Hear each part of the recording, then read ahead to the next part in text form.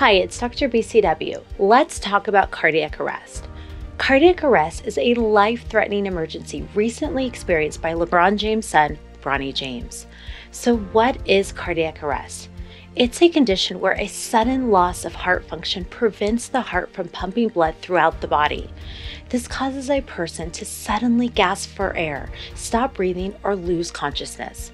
When this happens, CPR or an automated external defibrillator, also known as an AED, can be life-saving by helping the heart reestablish a rhythm or heartbeat. So how do you perform CPR? The American Heart Association recommends placing two hands, one on top of the other, centered on the chest, shoulders directly over your hands, elbows locked, and performing chest compressions of at least 2 inches on each push at a rate of 100 compressions per minute. It's important to remember to allow the chest to return to normal after each compression.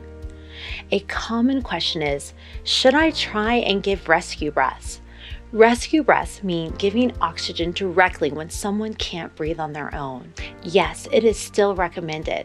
The American Heart Association recommends rescue breathing with compressions in the event of drowning, overdose, carbon monoxide poisoning, unresponsive infants, and victims of cardiac arrest who may have been without oxygen for a prolonged period. Receiving CPR has been shown to double or even triple the survival rates for those experiencing cardiac arrest. Studies have also demonstrated that the sooner CPR is performed, the better chance someone has of surviving and experiencing fewer complications.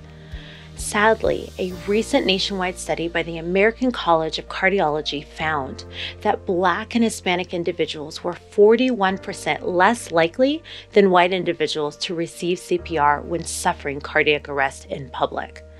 This study also found that Blacks and Hispanics were 26% less likely to receive CPR when cardiac arrest occurred at home.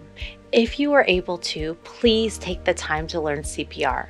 You could be giving yourself the power to save someone's life. And you never know when you may face a situation where CPR could save someone's life and who that someone might be. For more information, check out the American Heart Association training on CPR. I'll leave a link in the description. This is Dr. BCW. Thank you for watching Beyond Clinical Walls. Don't forget to subscribe and turn on notifications so you don't miss my next upload. If you found this information helpful, please hit the thumbs up and leave a comment. It really helps the channel. Thank you for watching and thank you for your support.